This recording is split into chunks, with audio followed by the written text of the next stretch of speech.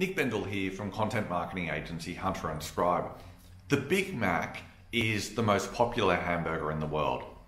But when people do blind taste tests and they compare the Big Mac with other hamburgers, the Big Mac always finishes at the bottom of the list.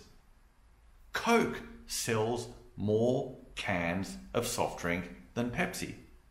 And Coke often sells for higher prices. But when people do blind taste tests, they prefer Pepsi.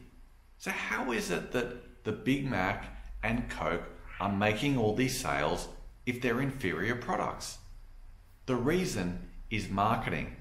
They have such good marketing that they make people believe that their inferior products are actually superior to the competition. Perception is reality.